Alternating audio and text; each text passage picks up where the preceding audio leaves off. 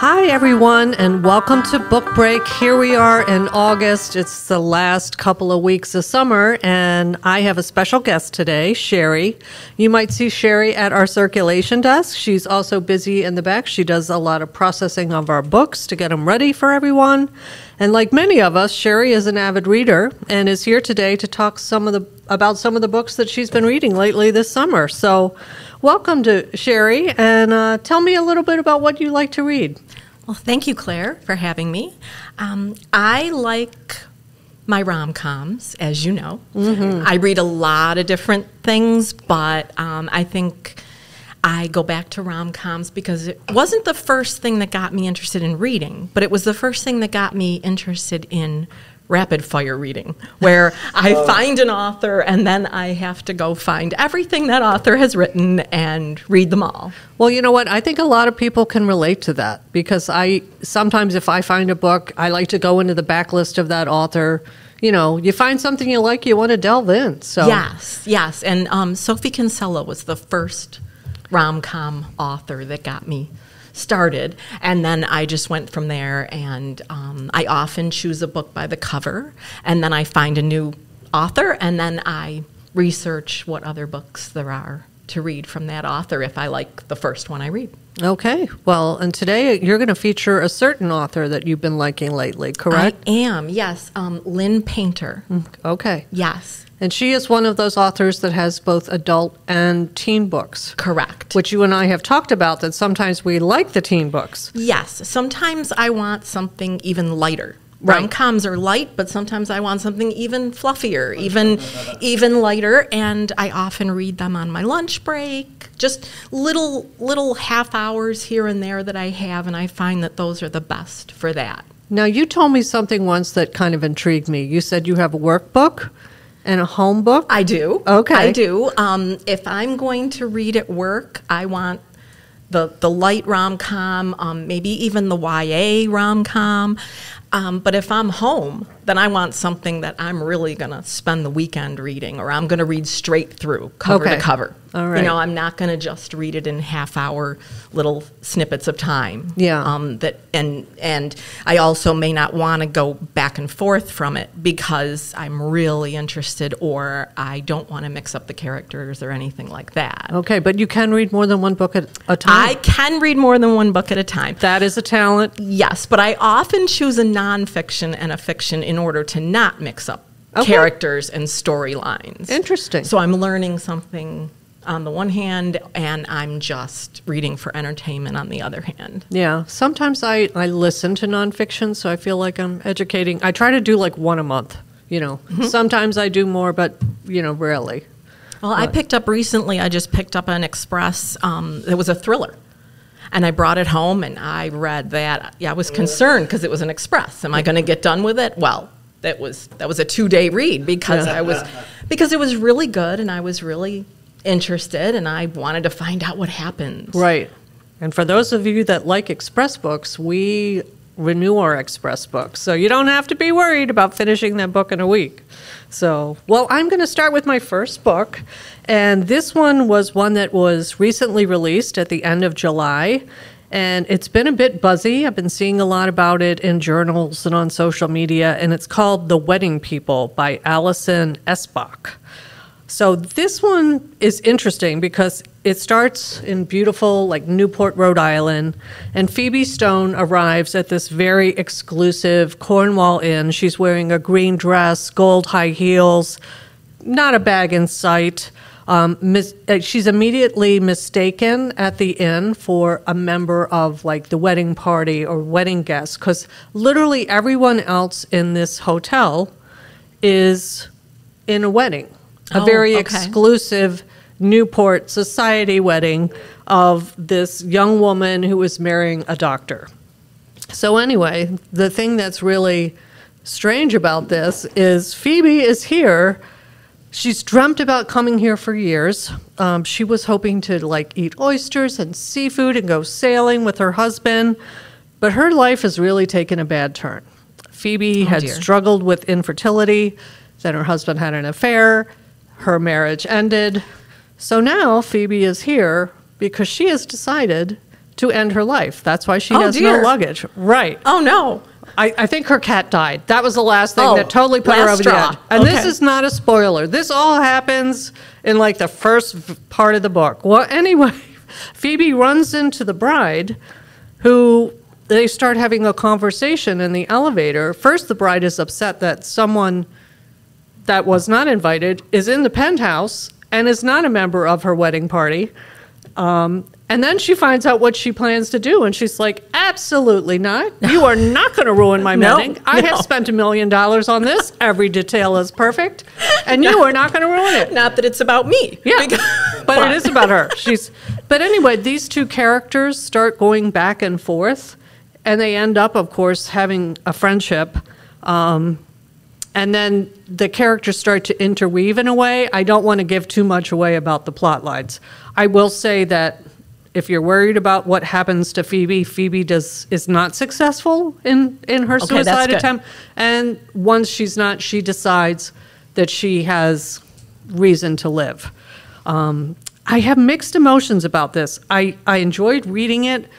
The suicide theme is really tough for me. And I Yeah. think if you've had someone in your family that has really struggled with that, or someone very close to you, that ease in which it disappears in a lot of these books just doesn't sit well with me. Yeah. I had Yeah. a lot of problem with A Man Called Ova. A lot of people love that one. So that for me, and that's just a very personal thing because I had a lot of experience with that. So that kind of sets me off. But I think if you don't have that, a lot of people found this book to be very funny.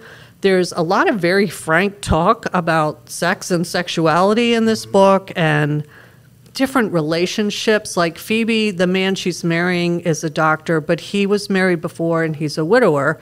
He has a daughter, and just the relationship of the stepdaughter and the way the in-laws fit in and all of this expectation and what people have done. Like these weddings are literally week-long celebrations and the Wow. money that people spend. Yeah.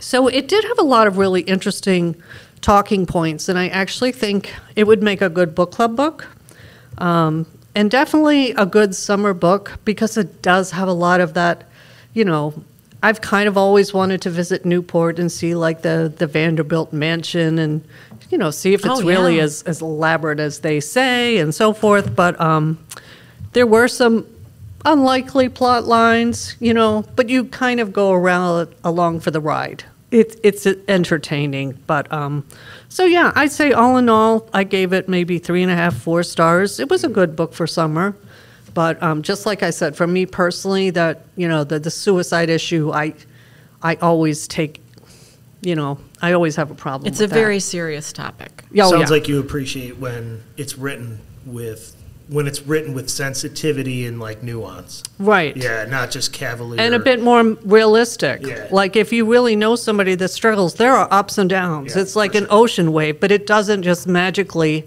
disappear because one good thing happened in your life. Right. Yeah. Yeah. So what's your first one? My first one is, of course, we said by Lynn Painter, Happily Never After. And I picked it up because of the cover, but also the title, Happily Never After. So we know that it's not going to be just happy, happy, joy, joy, everything's going perfectly Right. fine. So we meet Sophie Steinbeck, who is about to get married to Stuart, and she's going to get her happily ever after, and she is so excited about that. But before the wedding, she finds out that Stuart has cheated on her Oh, no. yet again. Stuart. Yet again. Because this has happened before, and she forgave him, and now she just, no, this is not going to happen. I guess she never heard the once a cheater, always a cheater rule. Apparently not.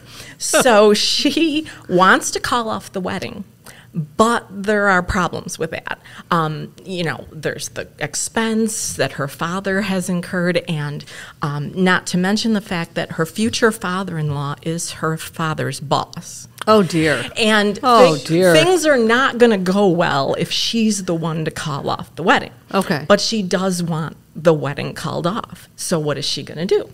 Well, a friend suggests a professional objector. And it is, and I really liked the premise of this because it is his job to go to weddings.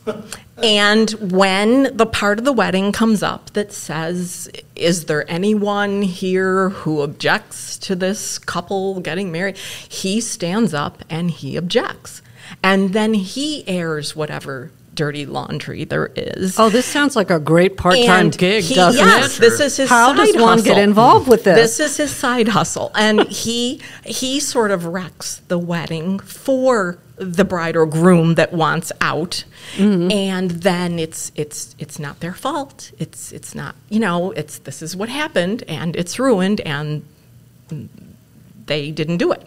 Yeah. So Max Parks is the objector, and he goes to Sophie's room after the whole thing is ruined to get paid. And, of course, she's there, and she's a bit of a hot mess, and she's getting drunk. And he decides to stay and, get drunk with her. And they start talking about this side hustle, and she thinks it's a great idea. He's a hero. She wants to be the heroine to his hero. And she thinks, wouldn't it be even better if the two of us went to weddings together? Because it wouldn't be conspicuous. We're a couple. We're going to a wedding. And then he could object sometimes, and she could object sometimes, and they would be saving couples from heartbreak and from messing up their lives. So this is just a great idea. And they also find out that they have great physical chemistry. And they hook up along the way. But it's okay because there is no such thing as true love, and they're not going to get involved, and they're not going to have feelings for each other. So it's going to be okay. What could possibly go wrong? How the mighty are fallen. That's right. And so they're having their time. She's having the time of her life. I mean, this is already his job. But she just thinks it's great. So they're going along fine until... what happens is the groom who reaches out to Sophie to hire her, come to find out the fiance, who's the bride, who's going to be getting married, is the woman who broke Max's heart. Oh. So she is the one that is the reason Max started doing this job, because his heart was broken. And he has reservations about doing the wedding because he doesn't want to see her hurt. And Sophie doesn't exactly like the fact that he may still have feelings for her and realizes that she's falling for him. In the process. We knew that had to happen. We did know that. It's getting messy. Yeah, so no spoilers, but that gets complicated. Okay. Well, this sounds fun. It is. I liked the premise of it. It's not just the regular, straight rom-com story that I usually read. And I liked it. I would say the only thing, if I had to say something about, it's not a negative. It's just that there was a lot of bedroom business details. So people would call with this the hookups, like an open door. And you and I have talked about this. Yes, and I'm fine with just they went into the bedroom or the closet or the elevator or wherever they went. I'm fine. I don't need to know every detail to be in there. Yeah. Okay? You prefer a fade out rather than I do. Yeah. I do. And I also kind of like the journey and the story to get to the end where they end up together. Right. Yeah. Yeah, some people really like the That's hot fine. chili peppers. But that's fine. I cannot do them on audio. It's like, oh my gosh, I feel like a voyeur. You look, I can't do it. look over into the car next to you, and Yeah, they're like- looking at you. Yeah, like please don't know what I'm listening to. It's perfectly fine. And sometimes if you pick up a romance novel and it has the cowboy on the front, you expect it. Right. But sometimes in the rom-com, I'm not expecting it. Yeah, because they have those cute little cartoon covers, which sometimes, Yes. yeah. And if there's, I like the meet cute, and I like the story, the journey of them maybe not liking each other, then liking each other, then the yeah, I like that part. So So does this like border on, what do they call them? Chili peppers? Bodice rippers? no. It just was a little unexpected, but the thing is, was it necessary? Yeah. To me, it wasn't necessary to the story. Yeah. But it's not a negative. It's Right. just that it was a little more than some of the other ones that she has. I think you're going to really like my next one. It's called Summer Fridays by Suzanne Rindell. And this one has kind of been described as You've Got Mail mixed with a love letter to New York City. Oh. But it has that level of romance that I think you'll like, because I'm kind of the same way you are. Like, Love you know, You've Got Mail. Yes.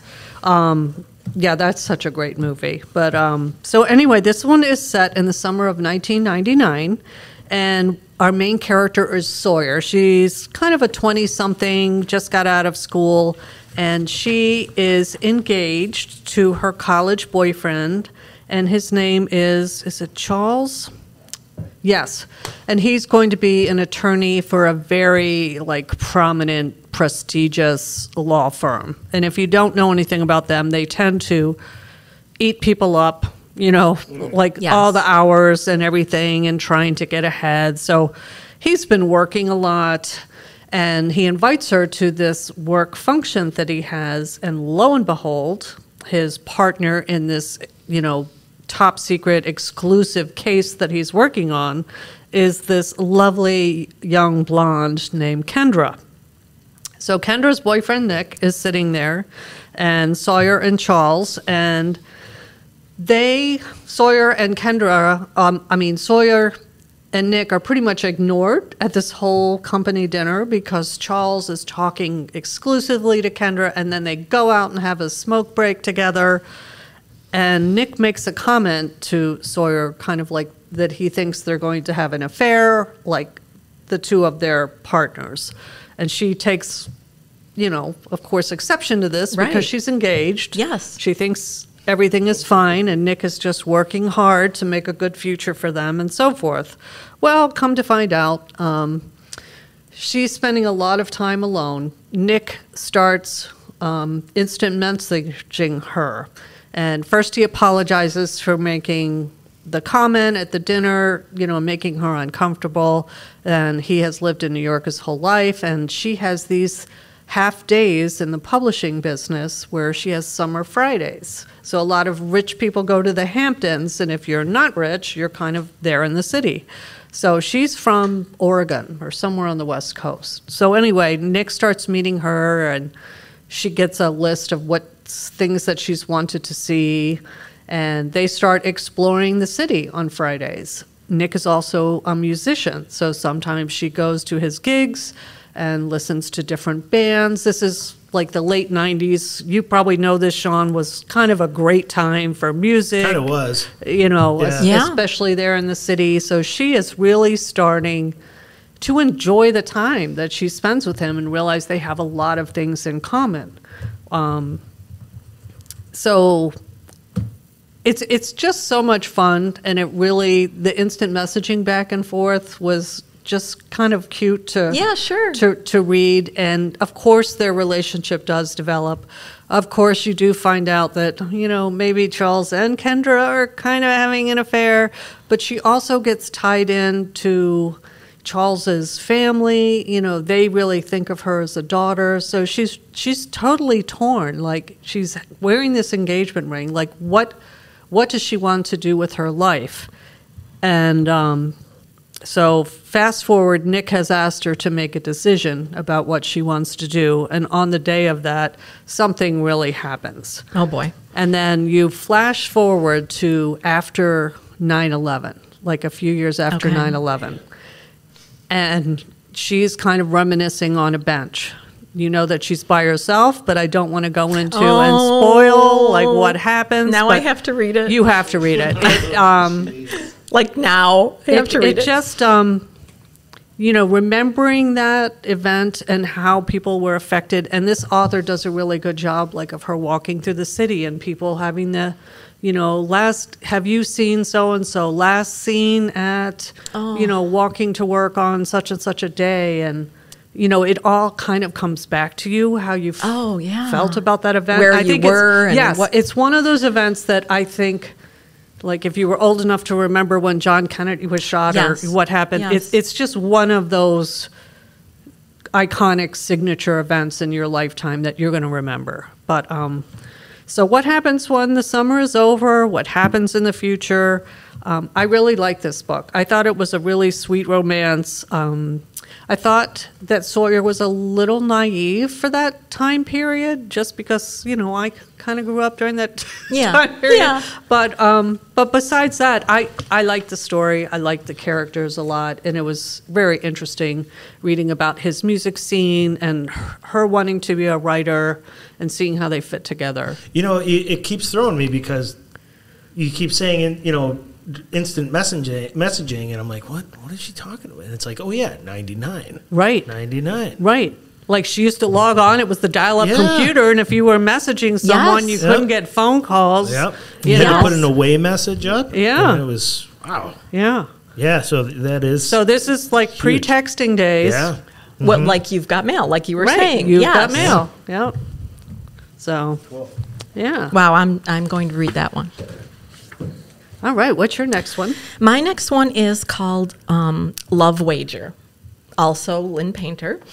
And so we have Hallie Piper. And when we first meet Hallie, she is bartending at a wedding. And this gentleman comes up to order a drink, and she knows him. And he knows her, but they don't really know from where. But Hallie has several part-time jobs. Okay. And she realizes that one of her other jobs is working at a jewelry store, and she sold him an engagement ring for his girlfriend, Vanessa, who then walks up to the bar thinking that there's something going on between Hallie and Jack. Jack Marshall is his name. And Vanessa doesn't handle this very well at all. And she accuses them, of something going on, ends up throwing a drink in Hallie's face. Oh, dear. This is definitely not the meet cute. No, I think Vanessa has serious anger issues. Yes. So Jack realizes... Run, Jack, run. Jack realizes that Vanessa is not the best idea he's ever had, and he ends up not proposing to Vanessa. So at the end of this wedding, Hallie is there, kind of embarrassed about what happened. Jack's there thinking, I almost made the biggest mistake of my life. And so they end up, of course, getting drunk together. There's a lot of drinking in these stories that probably there shouldn't be. And they end up in a hotel room together, and the next morning, Hallie wakes up and is mortified. She can't believe that, this is her rock bottom. Did this really happen? Is this really how she's living her life?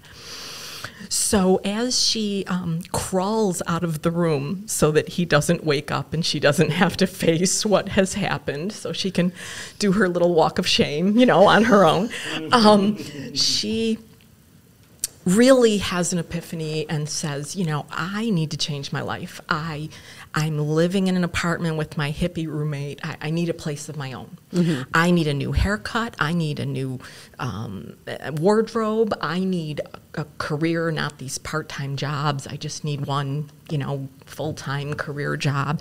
And I need to really be an adult. I'm going to adult now. Okay. And so she does all these things, and also she needs a new love. She needs an adult love. So she goes on a dating app.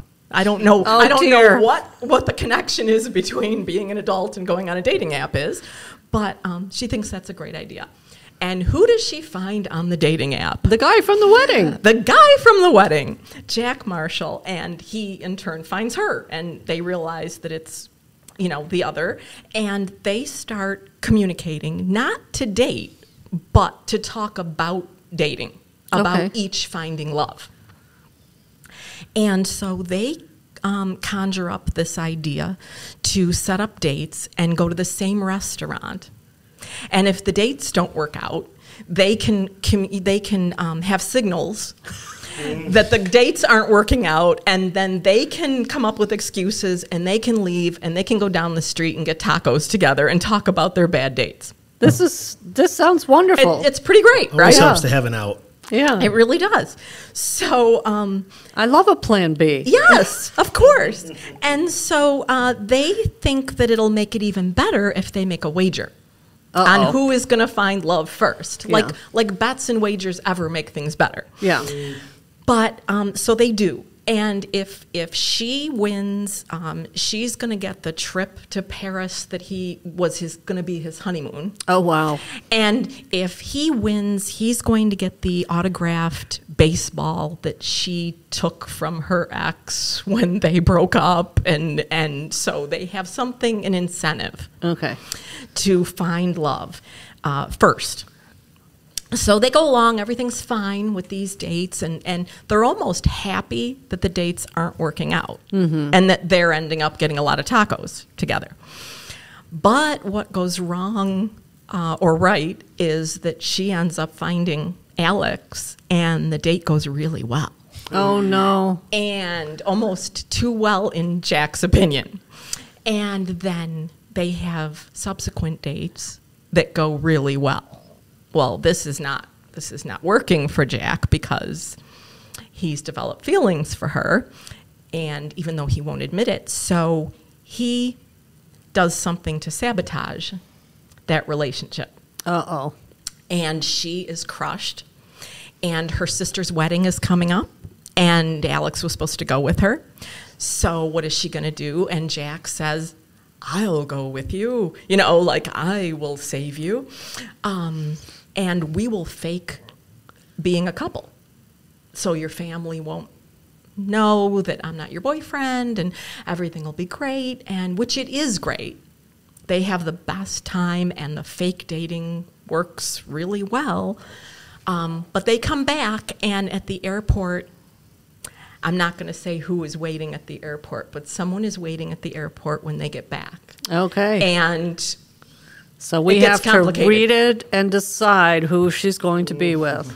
Well, that sounds fun. It sounds like, I don't think I've read a Lynn Painter, but she's got some kind of different premises. Yes. Or either that, or I haven't read a lot of rom-coms. Maybe I just read the same people. But yeah, both of those sound really fun. They're fun stories, and the texting back and forth between the two of them. Yeah. Like you said, you liked the instant messaging right between the two. I really looked forward to the texts between them. Like the banter back and forth. Yes, the banter and the teasing and the little nicknames they have for each other and just how they develop this friendship together that ends up being more. But all right. Now I'm going to have to add her to my list too. Yes, too many books to read. So anyway, my last one is a book called Sandwich by Catherine Newman. And this one is funny. It's kind of blown up this summer. I just had to buy more copies for the library because so many people are putting this book on hold. And come to find out, I had an advance copy. So I thought, I'm going to see what this is all about.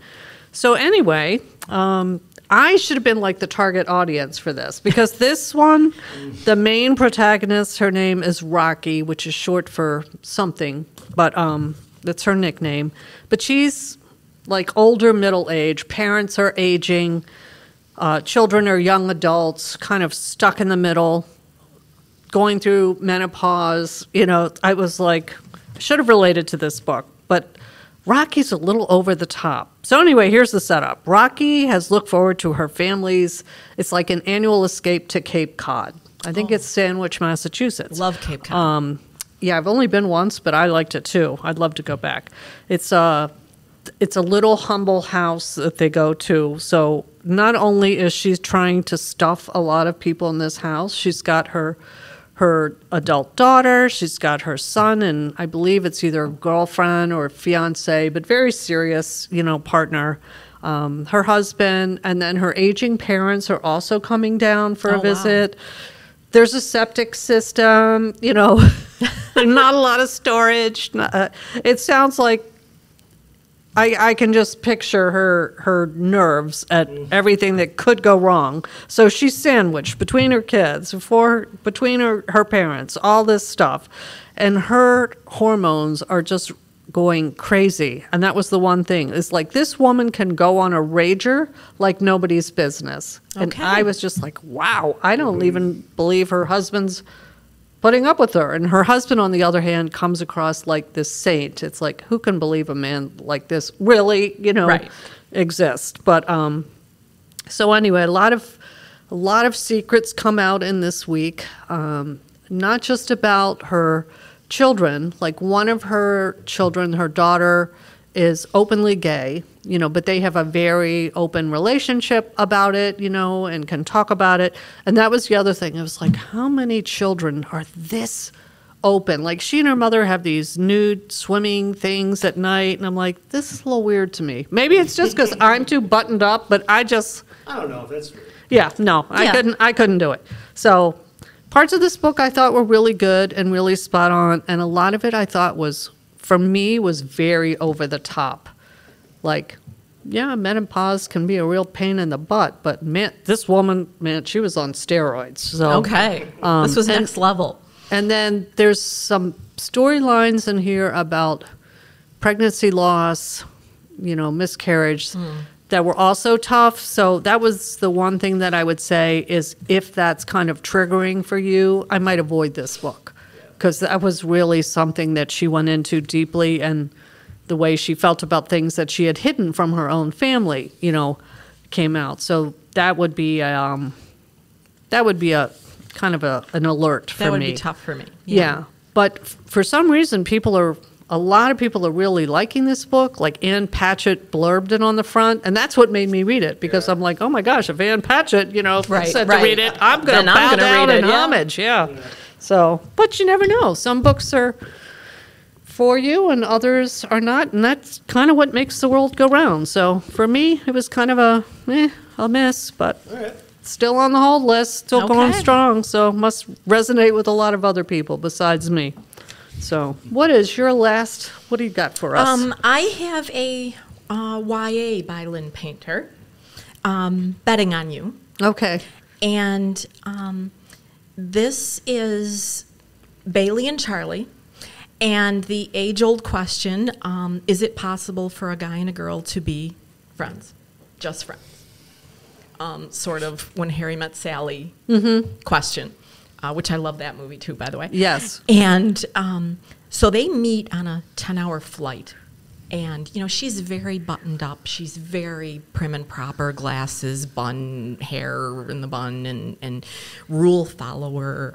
And he is the complete opposite of her. And they don't get along at all. And they argue about everything. And her parents are getting divorced. And he has already lived through that situation. And so... he's pretty cynical, and he's sort of giving her, advice, and which she kind of doesn't want. And, he's such a free spirit, and he's kind of wild, and he's just not, for her. But he intrigues her, though, and she intrigues him. So they cross paths a year or two later, and nothing has changed with them not getting along. Then fast forward to her getting a new job, and who is her coworker? The Charlie. Same guy. Yes, Bailey and Charlie again. But something has changed, because now they have met up enough times where, like I said, they're intrigued by each other. Mm-hmm. And there's another, and they have that divorce in common. Right. Maybe like going through family trauma. Yes, they have that in common. And so they also have a couple friends that work with them that are spoken for. They have significant others, but they are very flirty with each other. And so Bailey and Charlie are going back to that question of, can they just be friends, or is something going to happen between them? And they place a bet on it. Whether or not these two are going to get together. Okay. And in the process, they become closer, and they start sort of flirting a bit. And you see that they have feelings for each other, but they're not going to admit it, of course. And then Charlie helps Bailey more with the trauma and with the situations, the family situations, and they become closer. And also they start fake dating because they want to bother Bailey's mom and her new boyfriend. Oh, the fake dating always gets The them. fake dating. Because Bailey's mom's new boyfriend does not like Charlie and does not think that he's a good influence. So, of course, let's bring him around more. Of course. To cause a rift between Mom and and boyfriend. dad, yeah. Yes, because she doesn't want this. She doesn't want to move. She doesn't want this new stepdad. She doesn't want this situation. So, yes, it's a YA, but Charlie also has made another bet that Bailey doesn't know about, and it has to do with her. Uh-oh. So that's going to be the complicated part of that. And yes, these are young characters. Mm-hmm. But, you know, the story is cute, and like I said, it's lighter than the adult fiction. And I picked it up because it was also Lynn Painter. And she has a couple other YAs that I was interested in, so I thought there was 3 of them, so I thought I'll just read them all because they're fast reads.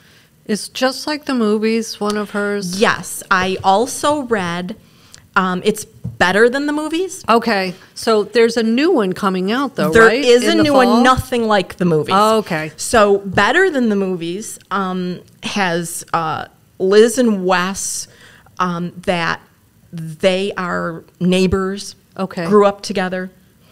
And basically, the premise is that Liz needs Wes's help to get Michael to notice her because Wes and Michael are friends. Okay. She wants to go to the prom with Michael.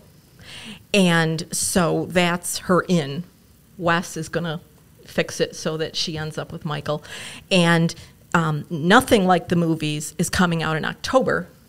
And I believe it's the same characters, and those 2 books are connected. Okay. Whereas these other ones are not part of a series. Yeah.